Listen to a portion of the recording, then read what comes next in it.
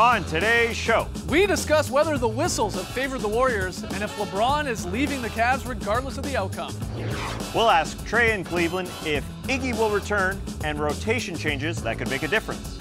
And in Crossfire, we debate whether the Rockets should give Chris Paul a max contract. It's Wednesday, June 6th. The starter starts now.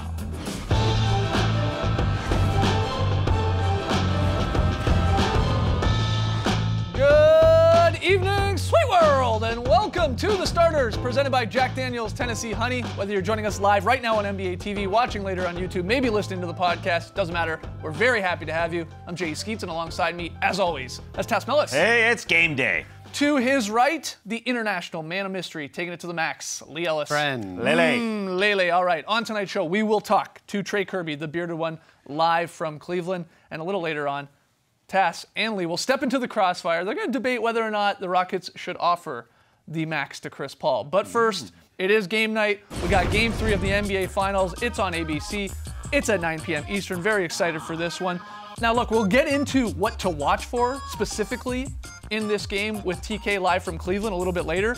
But I want to take a step back and ask you guys some big picture, sort of big series questions, and even onward, about this matchup between the Warriors and Cavs. So my first one, and these are all true or false, play along on Twitter, hashtag the starters. First one, guys, true or false, and people have been saying this, the refereeing has favored the Warriors in the finals. True or false? It's false. I mean, many people have been up in arms, not just fans, but also media members. Okay. Media members. And to me, if you're a respected media member, you can't just throw out a blanket statement like that without having the video evidence. So we're here to disprove that a little bit, because there have been calls that have gone both ways, that have been wrong calls, but there have also been calls made against the Cavs that people were up in arms about that were the right calls. Okay. And it all started midway through the fourth quarter of game 1. This is a call on LeBron. It shouldn't have been on LeBron, but it should have been on Larry Nance here as he gets Kevin Durant. So it's fine that they blew a whistle, and then everything just snowballed from there, going into overtime and such. This one, the second quarter of game 2, everyone was in a tizzy because they saw Klay Thompson get a call on the other end with him going sort of horizontal into the defender.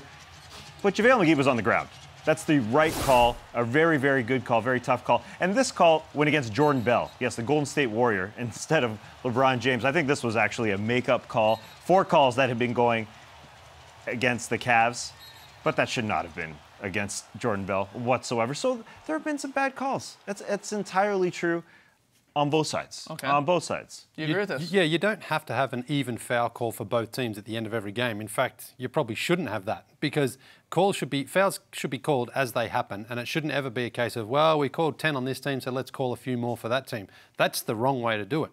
Sometimes you're going to have a big discrepancy, and other times a lesser discrepancy, but the referees should never be in a situation where they are making make-up calls, because that doesn't help anybody. So if one team is being more aggressive and they're getting foul calls, that's fine. You shouldn't just go down the other end and say, how many fouls have we called on that team? Well, let's make a few for the other team to make it even. It shouldn't be like that. Well, yeah, first off, you're right. I agree. I mean, you look at the total number of personal fouls in this series so far through 2 games, and the free throw attempts and the free throw rate even there. It's in favor for the Cavs. I mean, the Warriors have gotten more fouls and shot less free throws, so that's there. The reason why we're talking about this and why this is a storyline, and quite frankly, unfortunately, it's sort of been a storyline in the officiating all season long, but that's a whole other topic, is that the reversal call, back to game 1, the block charge that may have determined whether or not the Cavs couldn't pull that out, that game 1 out, right? This is why we're doing this. Yeah, and the fact that it was actually reviewed in the first place, because the spirit of the rule is we're just looking at the feet, behind the restricted area. But I believe Tony Brothers and Ken Maurer said, we don't know what the call is. I call a block, you're calling a charge. So let's just use that restricted area call to be able to make the judgment call and rejudge it. And the fact that we're still here days later and we don't know, people are still disputing whether or not that was a block or a charge. Right. After watching it, literally for days in slow-mo, and people can't come to a consensus. I mean, that shows you how hard it is. And I know we say it all the time, but we're literally looking at that play and we still can't decide, which I think is crazy. But you ultimately thought they got that one right. I think it's when I think they it went is the and right looked call. at it, and They you made didn't the think right that call. LeBron was totally there. They definitely made the right call. That was a block on LeBron, but it was how they got to that, which was what frustrated a lot of people, because their initial explanation was we had to check to see if his feet were in the restricted area. He was a mile out of the restricted area. 3 officials should have been watching. That's where the play was, and said, well, no, he definitely wasn't in the restricted area, so the original call should have stood. But it didn't. They overturned it. And then the Warriors went on to win the game. Yeah. That's the problem. That's why everyone's upset, because the Cavs had a real chance to steal game one. They may not have still. There's no guarantee they go back on to steal that game or win that game. But I think that's where people feel like the referees are favouring the Warriors, because when it was a bang-bang call, it went back to Golden State. Yeah. Kevin Durant goes to the line, hits the free throws, and then the Warriors go on to win. But the referees ultimately got the call right. It was just the procedure and the process of getting to that call which has upset everybody. And I know people are out there going crazy saying, hey, there was a bunch of other calls which win against the Cavs. And that's true. I mean, so let's be fair. Calls, is what you're saying. Yeah. Yes, let's be fair and show all the calls. Show me the NBA game, though, that hasn't had a wrong call at some point. Yeah, that's true. It happens. It just snowballed, and it went into that block charge call. And this one wasn't called midway through the fourth quarter of Game 1. And again, it snowballed into the block charge. This is the first points for the Golden State Warriors as Kevin Durant went to the free throw line in overtime. Yeah. You know, when they started that run in Game 1, and this is a clean block. Okay, or strip, if you've I should watched say, any by George NBA Hill. game before, you're right, you're going to see stuff like this. And that's the thing, we should really note that probably 75 to 80% of calls are right. And then, the NBA officials say it's higher than that. Right. It's like 92%. Sorry. Right, and this was a crazy call, I do believe. They thought it was a foul, so they're basically giving the ball back to Steph Curry, which was the wrong call. I don't see a foul, though, on this play. This is no way. That's a foul. Hammered. That's a foul. But how's that a foul? They're contesting for the ball, right? Look, they're contesting for the ball. But he takes his legs out from under him. No, he doesn't. He just fumbles. He stumbles there. No, that's absolutely wrong. No. The NBA has come out and said that call was wrong. Well, I disagree, because they're wrong. I believe if you're contesting for the ball like that, as they were, and then LeBron landed, and then he just lost his balance and went out of court. Look, again, I think that was a wrong call. Do I think that was the ultimate deciding factor in the Warriors crushing them in Game 2? Not at all. Yeah. Not at all. I think this call actually proves how difficult it is to officiate LeBron James, because he's so strong, he stays on his feet. And that's why when I watched it at first, I thought he stayed on his feet and then just sort of stumbled afterwards. But it is the initial bump that Steph gets him, and then he can't keep his balance. I think in that instance, he gathered himself, but then he just lost his balance because he was up in the air and he was running towards where the ball was going to go, and the body's hit. Doesn't necessarily mean there was interference by either of those players that affected his catch. I like that you bring up LeBron, though. I think that is an interesting part, and I think that's why this is a narrative here. A lot of people are cheering, correct me if I'm wrong, they're cheering for the Cavs and LeBron to put up a fight here, to maybe even beat the mighty Warriors. And some people are upset, or they're surprised, LeBron's a superstar. He doesn't seem to be getting that superstar call, and it goes back a little bit to, he's tough to officiate. He is sort of that new version of Shaq, where it's he creates a lot of the contact. Do we call a foul over single play? I think that's what's sort of all wrapped up here, that people are like, LeBron should be getting the benefit of the whistle here to make this maybe a closer series. Yeah, well, people can't. They're watching it now with wine and gold-colored glasses, because after the block charge call, it's snowballed, and that's it. I mean, every call is against the Cavs now. All right, well, next one here, another true or false for you guys. This one has to do with LeBron. True or false, LeBron is leaving the Cavs regardless of the outcome of this series. Warriors sweep, Warriors in 5, even the Cavs come back to win in 7. Is that true or false, that he leaves regardless? It's false that he's leaving regardless. I think. What would it take for him to stay? Well, I think it's actually. A win?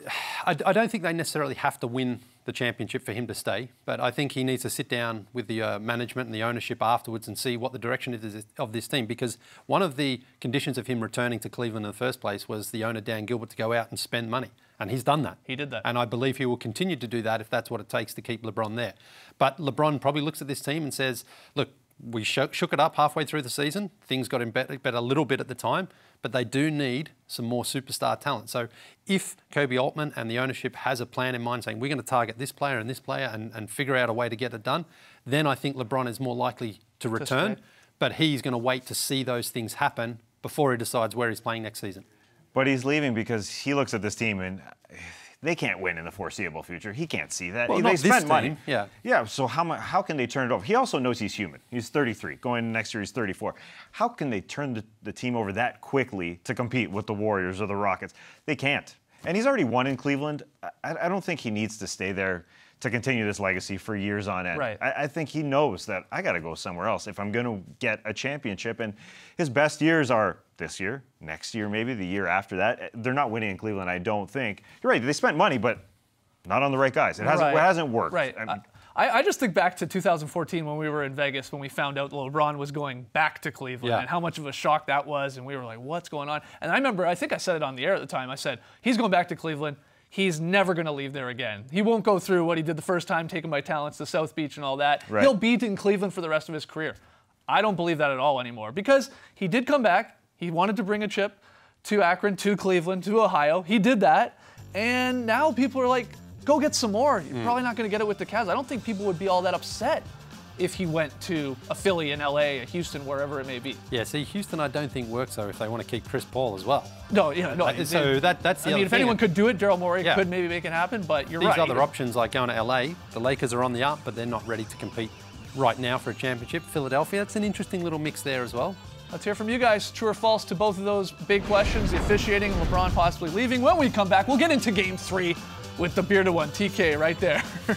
Live from the finals in Cleveland. Don't go anywhere.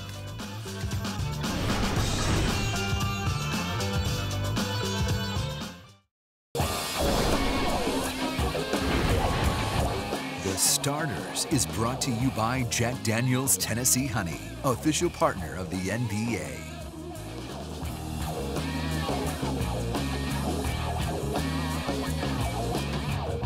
Yeah, rock and roll is not dead. Joining us live from Cleveland, it's the bearded one, Trey Kirby. Ayo! Yeah, ayo! We're off to a great start. We can hear you and the camera isn't moving around. This is going to be great. All right, TK, before we get into Game 3 of the finals, did you get up to anything fun today? Well, we can all agree that LeBron has needed some help here in the finals, so I went out to the Fan Fest and put together my combine package, I think you would say. Got my measurables together, starting off clearly NBA size, 6'5" in bare feet, 6'6" in shoes, but nearly 6'9" with the curls, feeling like Fletch out there. My hands, they compare favorably, I would say, to J.R. Smith. You know, I got a small hand. I'm not going to lie to you guys. It's mostly palm, but I can still get my hand around the ball. My feet, of course, would be the smallest on the Cavs, so we can not spend too much time talking about that. But the key here is the athleticism. You got to be able to switch and guard the rim if you're playing out on the wing against the Warriors. And look at those ups, guys. I'm out jumping Kevin Love on a billboard there, looking like a middle hitter, as my friend Mo Verney would say. Whoa, we almost got some brownies there with that jump, too. Unfortunately, they didn't peep out. All right, so you might play for the Cavs tonight. That's good news for LeBron and them and try and get back into the series. But let's get into Game 3 with a little what to watch. I got a few cues for Trey there in Cleveland and the guys here in the studio in Atlanta. The first question, I mean, after Game 2, Coach Lou started talking about the idea of, like, we might give Rodney Hood an opportunity. So I'm going to ask you guys, will the Cavs' rotation changes, if we do see him in Game 3, make a difference at all? TK, what do you think? Well, like you said, Rodney Hood is getting a chance, and the people have been clamoring for some Rodney Hood. I think it might be a little bit of a confidence thing waiting to play him in Game 3. He's playing here at home where the Cavs have been good, and maybe that's just a little friendlier place for Rodney Hood to make his first real appearance in this city, or in this series. He's kind of a trick-or-treat player, just like Jeff Green, just like George Hill. We will know early if Rodney Hood is going to be producing for the Cavs. If he comes out, hits a three-pointer, maybe hits a pull-up jumper, things will be looking good. We will know right away, I think, if Rodney Hood's making an impact as soon as he steps on the floor. I'm not so concerned with the impact Rodney Hood is going to make because I don't think it's really going to be the barometer if they're going to win or not. They need a bit of a defensive identity, the Cavs do. They can't just allow 120 plus like they have in Games 1 and Games 2. They got to slow somebody down. They might be able to outshoot them one game, but if you're legitimately going to win, you have to slow some guys down. So you mentioned one of those trick-or-treat players. That's who I'm looking for, Jeff Green. Get a little, I mean, he is the guy that can do it on both ends. Rodney Hood, he can do it on one end, I'm not really looking forward to what he provides on the defensive end. Jeff Green, I know he is definitely on the El Tizo team, as we used to call him. Very tricky, very treaty. You never know what you're going to get from him, but he can switch out on the perimeter. He can guard. Will he contribute offensively?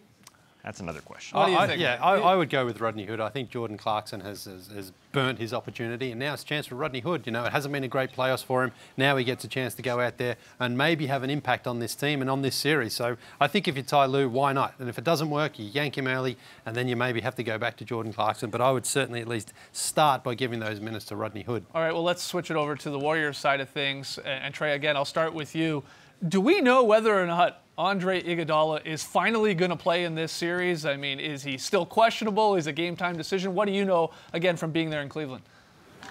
I wouldn't lock it in, as we like to say, but I would say all signs point towards yes. Yesterday, Steve Kerr officially upgraded him to questionable, mentioned that he practiced, played some one-on-one today.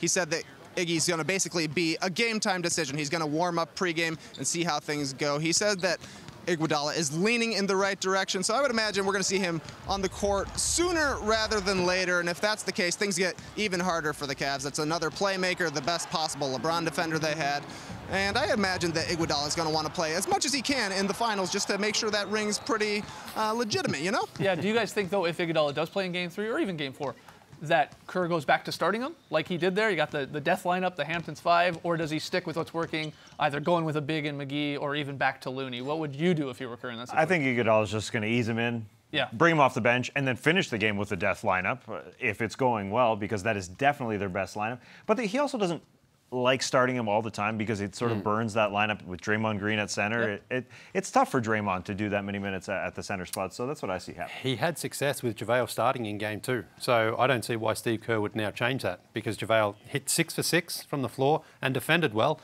And again, Iggy's coming off an injury, so you probably want the game to start first so he can get into it after there's, after the sort of first initial burst of the game has started. But I expect to see Andre play without a minute's restriction once he does get on the floor, though. Yeah, it's 2.5 weeks since he's played. Yeah. It's been a while. Yeah, especially for an injury at the time didn't seem all that bad. But, obviously was a bone bruise there and leg contusion, as they called it. All right, Trey, well, before we let you go, got to give you your finals challenge. Now, Lee had some success in Game 2. We said go get a selfie with a celebrity. He got Chameleonaire. He was riding dirty. Not bad, success, he did it. But I'm tired of the selfie celebrities. So Trey, we're kicking it up a notch. Your finals challenge for Game 3 is to not only find a celebrity and not take a selfie with them, but to get a video of them endorsing the starters. All right, I was a little worried that I was going to have to find Kabillionaire, so this is maybe a little bit easier. I don't know if you guys are going to accept other former NBA players as celebrities, but if so, I'm going to go try and talk to Vince Carter as soon as we're done talking here. Okay, Vince Carter, he wins. Yeah, but try and avoid the NBA players if you can. Try and go for a celebrity outside of the NBA world. I saw Doris in the background. All right, I'm looking for Doris. Crazy Bone, Lazy Bone, and all the other busy bones out there. Yeah, okay. Say That's a Lee good says idea. hi. Okay, is Guy Fieri make the trip? Do we know if he's there? Maybe find him. All right. Great stuff, TK. Enjoy the game tonight. When we come back, Tass and Lee step into the crossfire to debate whether the Rockets should give Chris Paul the max. Or Crossroads. Nice.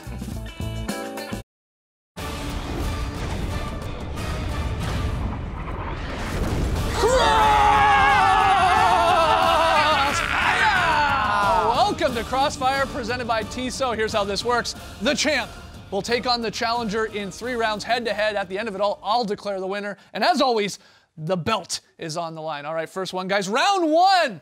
Here we go. According to Woj, the Rockets will reportedly need to offer Chris Paul a max contract to keep him in free agency this summer.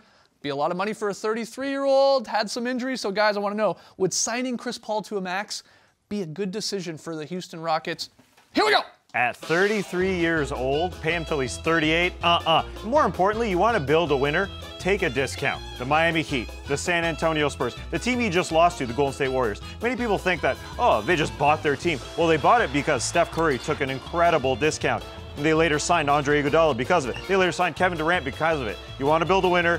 Take a discount, CP3. Ooh. Yeah, I think it's either the max or he's going to sign somewhere else. But if you're the Rockets, you were one popped Chris Paul hamstring away from making the NBA Finals this year. You've come this far, you may as well go all in. I understand he's a little bit older, I understand he's had a few injuries, but worry about that down the line. Right now, this is when your win now opportunity window is open. You've got to go for it. Go for the max, keep Chris Paul, run this thing back, and you might find yourself in the NBA Finals, not just yet, next year, year after as well. Maybe they can get some good insurance on him because he has that endorsement with State Farm. Oh, that's possible. It's possible. All right, good round. Round 2 here, guys.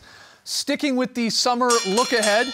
After LeBron, we all know current OKC forward Paul George is the most sought after name, on the market. So I want to know, what do you think would be the best destination for PG-13? Here we go. There's only one destination for Paul George, and that's the only team he wants to play for. It's the Lakers. Why complicate this? If you're another team out there, you look at Paul George and go, we know he wants to play for the Lakers. They've got a good young team. They're on the way up. Paul George is still not in his 30s. He's still got plenty of time to win this championship as the Lakers grow. I just don't think any other team should waste their time unless maybe the Thunder, maybe you can convince him to come back and give it another try. Otherwise, he's going to the Lakers. All right. I think the Sixers are perfect. He wants to win now. The Lakers are way far down the road. He can take the big shots with the Sixers until Ben Simmons gets a jump shot. If that ever happens, who knows? And this is a team that plays defense.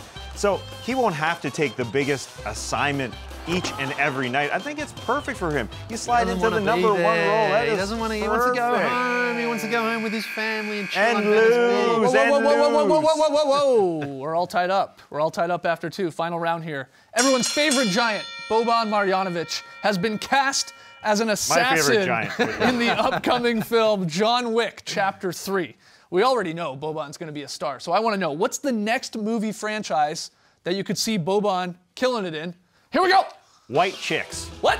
The Ringer did a great table read with Boban where he read the lines, so just pretend that I'm 7'3" and reading these, okay? You want to talk about mothers? You want to talk about mothers? It's mother time. Your mother is so dumb she went to Dr. Dre for a pap smear. Okay. Yeah. Wow. Boban can deliver the He's got the funnies. comedy chops. You're right. White Chicks. All right, what do you got? The only thing missing from the Austin Powers franchise Oh, man. is Boban. Because he can play both the dueling characters, the Dr. Evil side and the good side. And I think, look, this is what is missing, the Bob member. Wouldn't he be perfect out there? I just think this is fantastic. This is what we need, Austin Powers, because after Goldmember, it's been a little bit, he's been running out of ideas, Mike Myers. Boban in LA, it's perfect. Wow. Great crossfire battle. I can't win that, I was can I? about to give it to the white chick or white man, but I'm going with a new champion, the Austin Powers. Bob member. He's the greatest. Leolis wins. Yes. What a comeback there in the round 3. I thought White Chicks was going to get it done, Taz. All right, when we come back, our Game 3 predictions. Don't go anywhere.